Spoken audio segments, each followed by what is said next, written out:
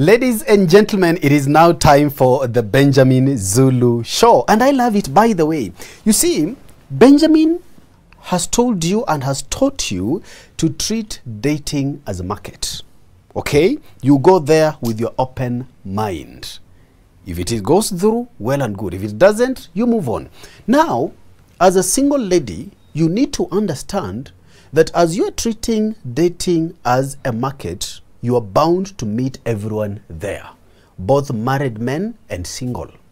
Now, you need to have wisdom to know some of the tricks that married men use to trap single ladies like you. And that is why we are here today. Benjamin is going to tell you some of the tricks married men use to trap single ladies like you. Hey, Benjamin. Hello. Now, let's start here. Why? We mentioned the other day why a lot of married men run after single ladies. Yes. And we said several reasons. One of them is because she's unattainable. Things that are prohibited have a lure. The Garden of Eden was full of trees, but this one they want not to eat. It's what they want. It's what they are drawn to. When they say don't wet paint, people want to touch. If you don't write, they may not even realize it was. You are warning them so that they don't soil their clothes. Yeah. They don't. But the temptation for the forbidden. So the one reason women stop asking and wondering is because one, you're forbidden. Number two, you may be younger and fresh and full of youth, energetic. And for him, years may have passed by.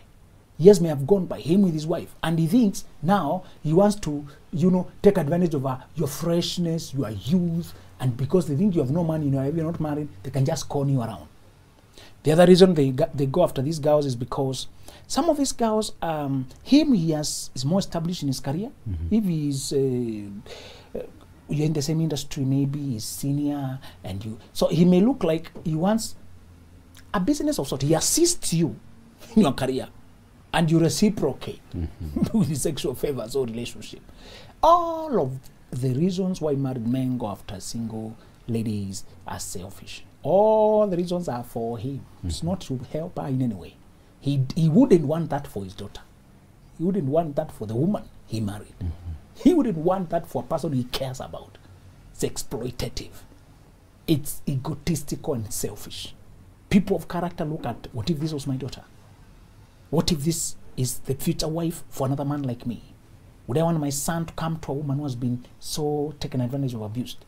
So there is never an advantage or balance. There are other girls who, the sick group of under 25s. Yes. When you date before you mature mentally, you make such complicated mistakes, and I asked you the other day, what is this cost? How much must we pay for ignorance? Bramwell, I gave 2 stories yesterday that were chilling. One girl, I saw her on death row, condemned, sentenced to death. Because one day when she was in college, and she mentioned it casually, although I was in campus, I happened to have a boyfriend. And she mentioned it casually, yet it is the root of all her disasters. Yeah. So she got pregnant by the boy. And then one day he came home drunk. A quarrel ensued and a fight. And she hit him, stabbed him with a knife. She said she was short-tempered. She's also pregnant. I think she will come with anger. I don't know, they were arguing over what. This exchange. The man died just like that. What is that? What is that? So the same girls usually date very mature. A man was saying, I think I'll divorce my wife soon. She does not understand me the way you understand me. No. Then she comes asking me, do you think really age matters? Do you think there's a problem in second wife as long as you respect the first wife? How do you respect somebody and you are getting into her marriage? What kind of respect are you talking about? So they ask the questions and you can see the immaturity, the childishness. And I usually tell them, you know what? If you wait a few years, you will come to yourself. Like the prodigal son. Yeah. You will come to yourself. And you will see, if you will have committed yourself to such shenanigans, how you have sold short. So, I want to give you the tricks they use. These girls there's another group I'll tell you about one of these days. They're women who grow up without growing up. Yeah. They are grown, but they're not mature. Why? The biggest reason is very hidden, but it's very hidden in plain sight. If you hear somebody tell you they've been in a relationship for 8 years, the relationship stopped them from being exposed to the world, from growing. So she might have started dating at 20, 22, now she's 30, and she's reasoning in such immature way. You are shocked. You're wondering, you're a graduate, you are 30 years old.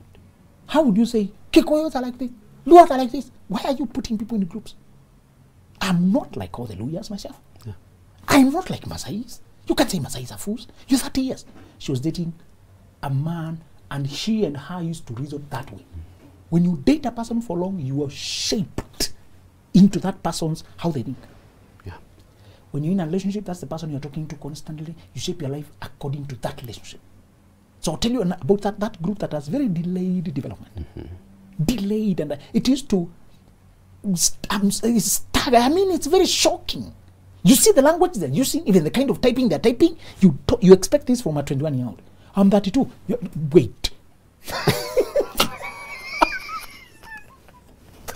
No, please, are you sure? Yes, I'm turning at 3.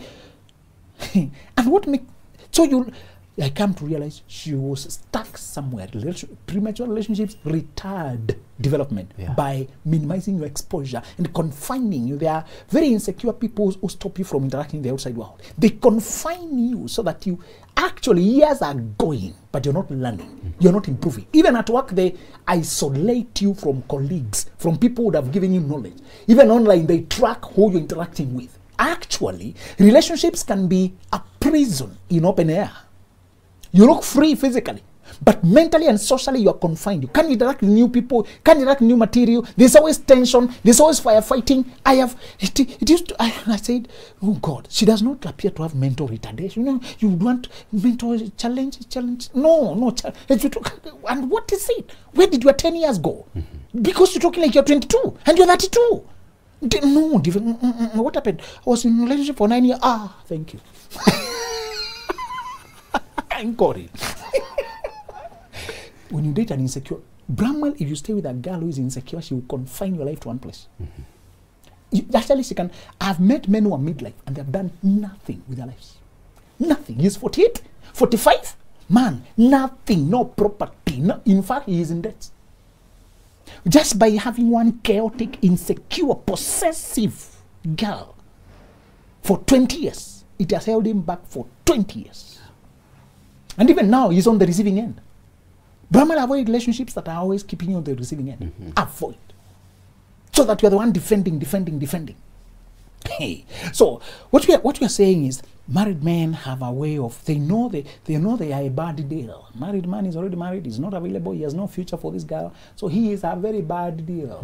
He has nothing to present to this girl. So the first trick they use is they start comparing you unfavorably with the wife. They say, comparing the wife unfavorably with you, saying you are better than the wife. Tell our sisters and our daughters never to allow any man to compare you, even to discuss the wife with you. Even if you're trying to defend the wife, the stupid 23-year-olds usually enter the conversation, but they're defending the wife. Yeah. They're offering a shoulder to lean on to the man, listening as a friend. Sickening, man. Just sickening. Don't enter any conversation with a man about his wife. Would you want you to be discussed with another woman one day by your husband? Would you want that done to you? Never. Why are you doing it to another woman? The seeds you are sowing, you will reap them. Yeah. Always reverse. What if the woman on the other end? Tell him, no, excuse me, I would rather not talk in that direction. Just say, I would rather not. You don't always need to explain. I don't think it's good. I would rather not. If somebody chats you, at the time you know they're supposed to be their family, ignore. They use this endearing, ignore. In fact, resist it. Practically, there's a girl who has asked me a question that she's in the IT world, mechanical engineering world, which is male-dominated. And she's young, she's only 24. She told me, I'm surrounded by men. 95% of my colleagues are men, and all of them after me. When you're that young and beautiful and youthful and, energetic, men will run after you. As I told you, hunters always aim at the young. Okay? Lions usually cannot hunt a mature elephant. They need to be very many and it needs to be very sick or very hungry Yes. for them to hunt it. A healthy elephant, it will simply cut a tree and whip the lion. They can kill a lion without a lot of struggle. Just you. So normally they'll go for the young elephants. Why? They're naive. One way they usually do is the lion will pee on its tail and splash it on the young elephant. So the young elephant runs among the herd to hide, but it is smelling bad. So the big elephants are king. You're smelling bad. So to be kicked because it's smelling bad. Because of what the lion did to it. To get discouraged, lag behind, and the lion now eats. Tell our young girls, somebody will urinate on them. Pee on them. They smell bad. You got a kid with a married man. I hear you used to be housed by a married man. They can dirtify your reputation. In your youth, avoid lagging behind and interacting with the lions, coming too close to discuss their internal life. They will pee on you, spoil your name, your reputation, so that people start avoiding you. You get discouraged and you fall into his hands. That's how many young girls ended up being second wife. A very bad deal. You ask her, you have your job, your career, you're this energetic. Why would you take a second position in anybody's life? That's what happened. She was not careful. Yeah. They started discussing the man's private life. And it's like he looks stressed. You want to give a listening ear. As a friend. As a friend. Mostly the working colleagues. Yes. In the work environment, they spend a lot of time. Yeah. Did I warn you about that? Your waking hours are spent with the wrong... these people you spend with working hours is very risky.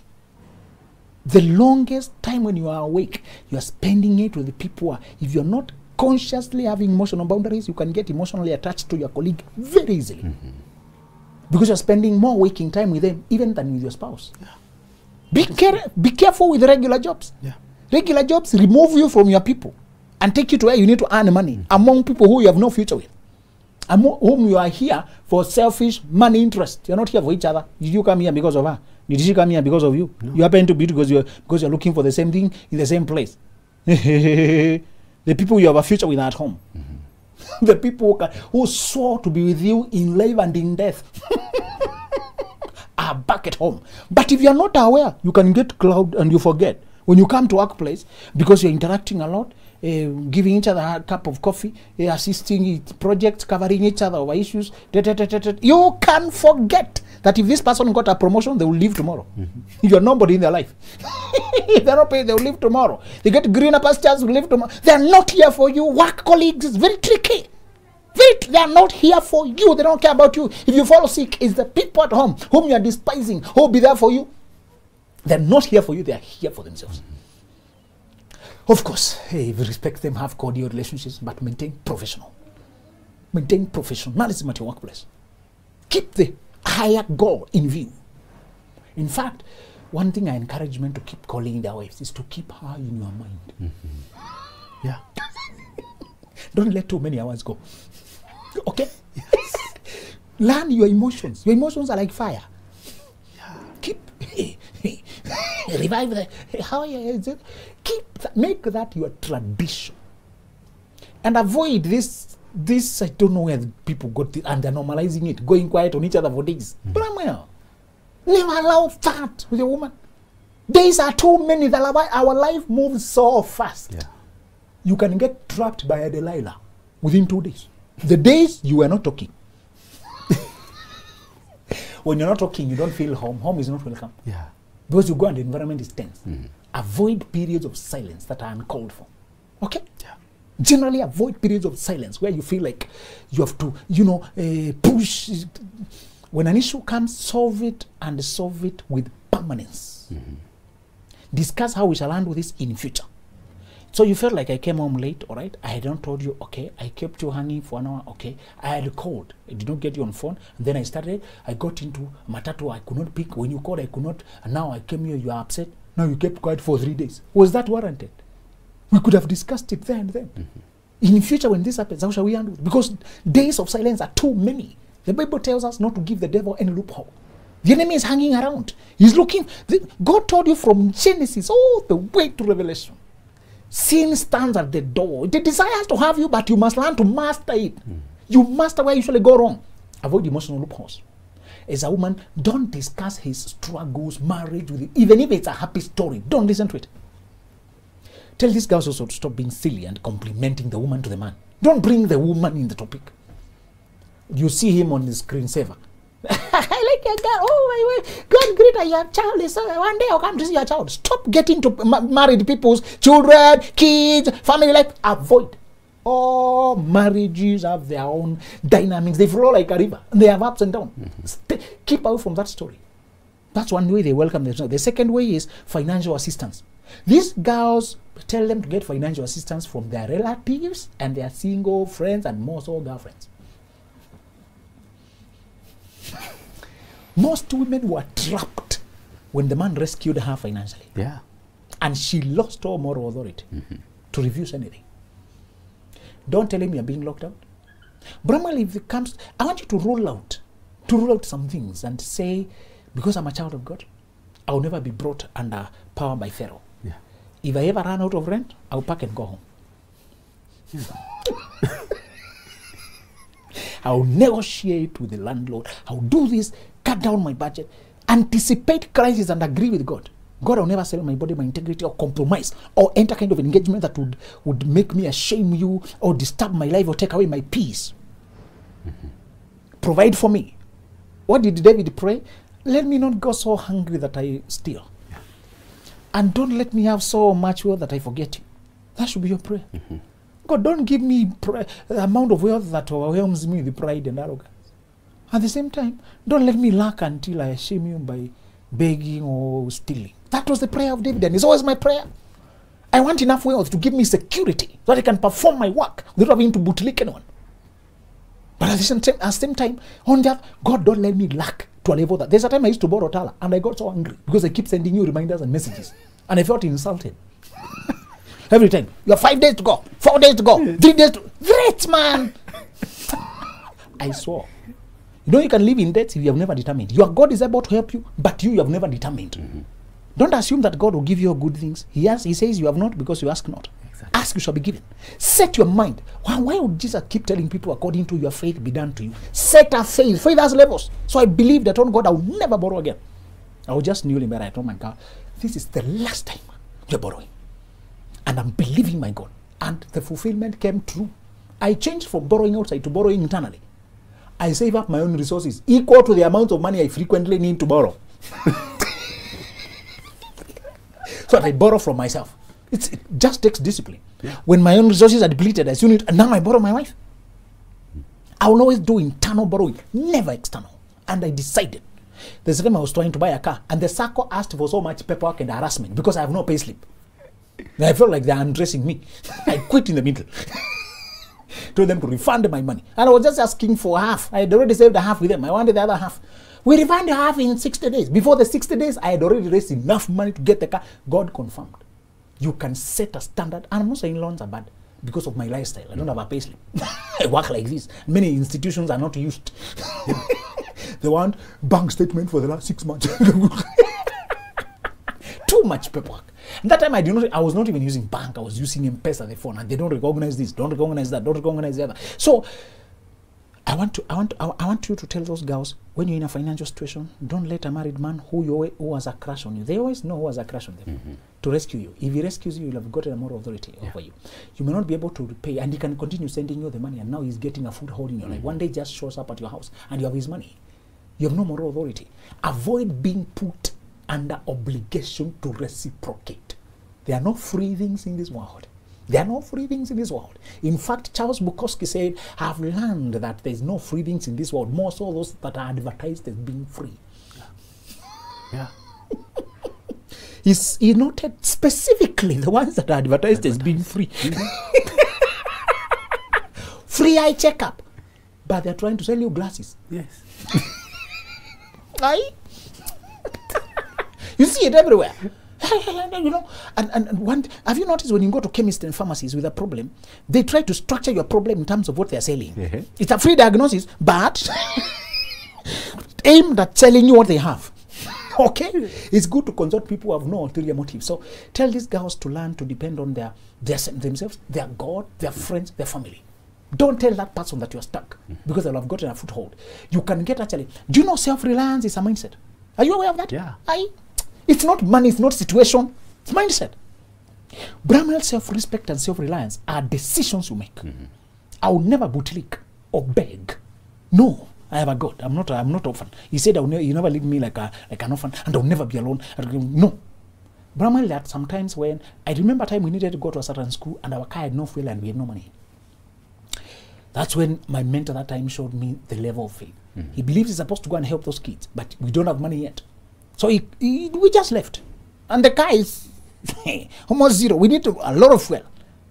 5,000 or so. But we don't have any. We just left. Let's go.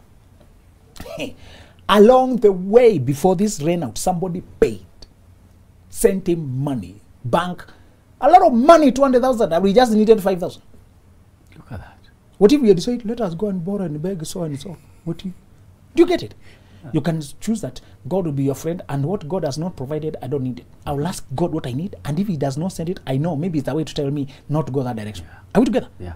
The third way they use is to give you luxurious life, good life, the life, good shoes, good this. This should be clear, but it's not. There are people who are so impatient for the good life. They want to show off the shoes, the clothes. You will be given it to you by a married man who is wealthy, but now the way, and remember what he said, the slogan, if he pays your rent, he's also renting your body. Okay? Yes. He's renting both the house and the occupant.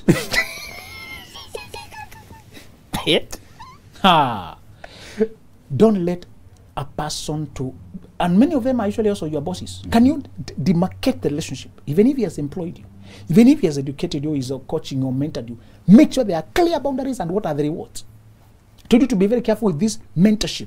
I never use that name in my job because people don't expect to pay mentors. I use coaches because now you must pay a coach. Yes.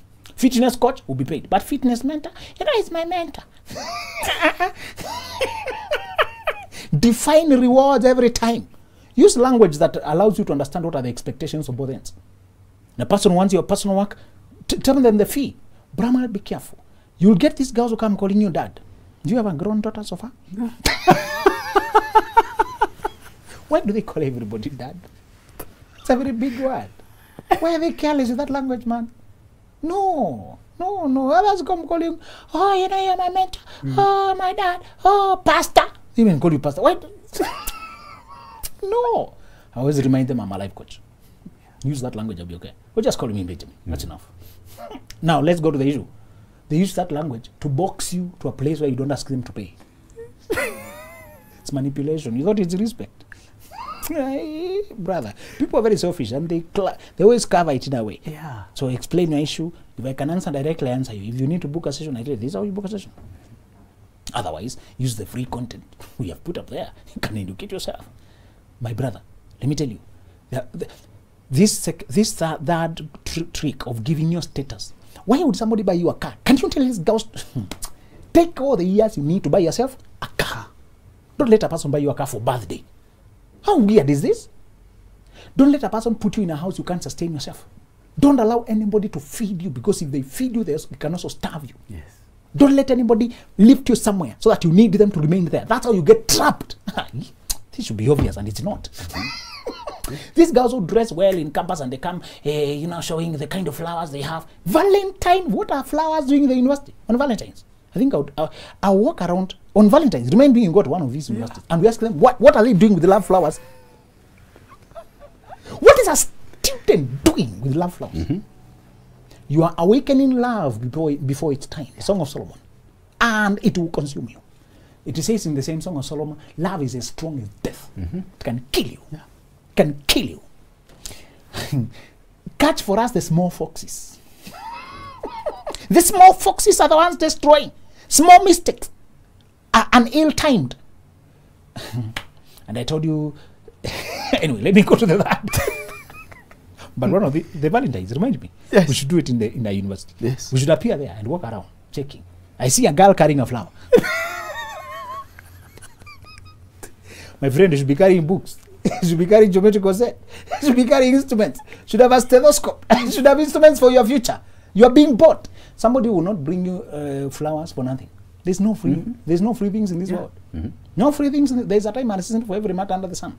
The last trick they use is to play father and fill the emotional gaps in your life. The comforter. If you come from a very strict home where you have never been validated, they start praising you, validating you, lifting your self-esteem, building you. That's why you hear these girls say, he has helped me so much. Practically he has helped you, but at what cost? What is the reward for him? I'm not saying people can't help for free, but girls can always tell when a person has an interest. And because you come crying, the way you have quarreled with your father, the way you are being demanded money at home, the way you are not being, and then he listens to you, comforts you, encourages you, every time you have an issue. What is happening? Tell girls, wherever you go for comfort, wherever you go tell your secrets, wherever you go for validation, whoever is lifting you up, affirming you, if you make it one consistent person, you will not know when you crossed boundaries and you fell in love. The fourth trick is they make the girl fall in love. He does not appear to be pursuing himself. He's just sensitive to notice that you're not okay. Today, is everything okay? Oh, this happened. Oh, I'm so sorry. And don't worry. In fact, I'll fill in for you. Just go and rest. That's good help as a friend. But if it is frequent from the same person, regular from the same person, and what is happening? You begin to see them very understanding, very supportive, very helpful, very this. They even help you get jobs, help you get promotions, help you get your project finished. Same person.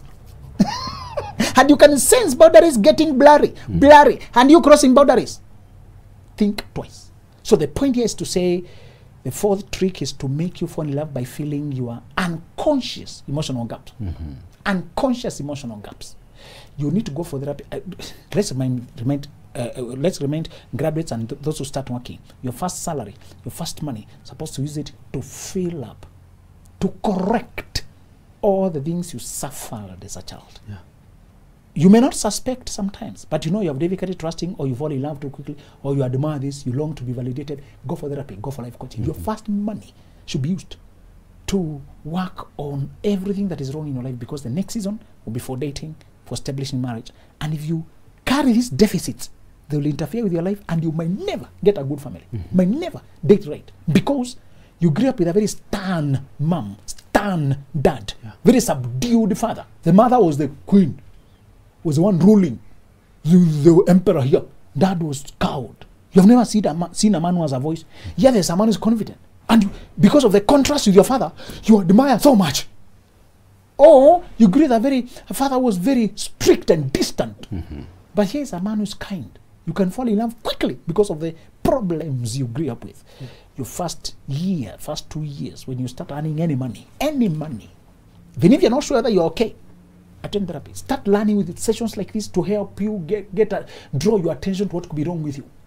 I walked to a Safaricom shop the other day here in TRM, and many of them recognized me. They were telling me one of them was telling me how she laughed her way home because I was describing the mistakes they made. And she was telling me, remind this group, we did not have a teacher like them.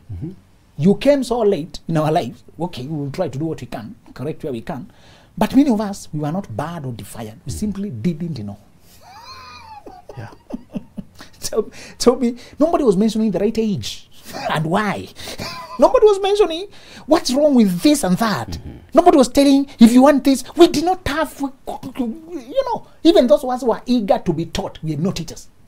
Remind these girls that what we are telling them, others are regretting for not having heard it. And they should do themselves a favor. So those are the 4 tricks. We started and said we will discuss his family and his struggles for you to become a comforter. You become like you're getting close. He's telling you. The other thing is he rescues you financially.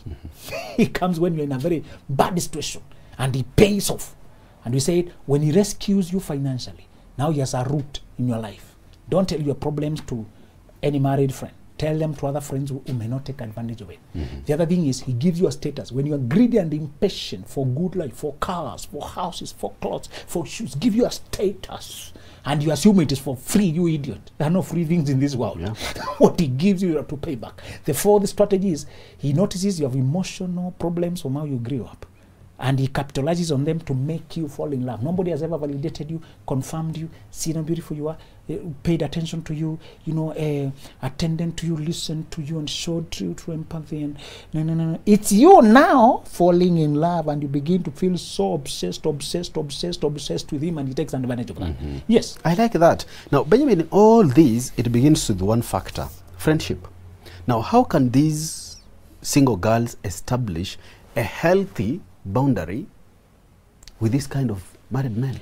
Make it your decision early. It begins with even he himself. You can tell him and say, for me as a person, I decided I prefer to have healthy boundaries with married people because I respect my sisters on the other end and I respect families, and that's okay. Begin with that decision. Does not happen automatically. Does not happen automatically. Begin with that decision. So make up your mind and be alert. When you begin to fantasize a person, when you notice that bringing you gifts or doing things, favors, you can notice them. Girls are perceptive. They can see. They just encourage it because it feels so nice to have a guy thinking about you. No. Control it. Control it. Now, we have this group of men who are married, but they are still single. That is another category that knows how to position themselves to trap these girls. They behave like they're single. They hide the marriage. Yeah. But a married person, if you interact with them, you can learn it. You can see it. In fact, most women who are attentive, not the ones who come to with emotions and falling in love, even if he's hiding it, how you can see something that is not adding up. You may not know in detail the kind of marriage, but you can notice patterns. Most ladies who are attentive, they will tell you, it's almost impossible to deceive for long, for months, for 2 months, for 3 months. She will know it. She may not have the details, but there's a woman in your life.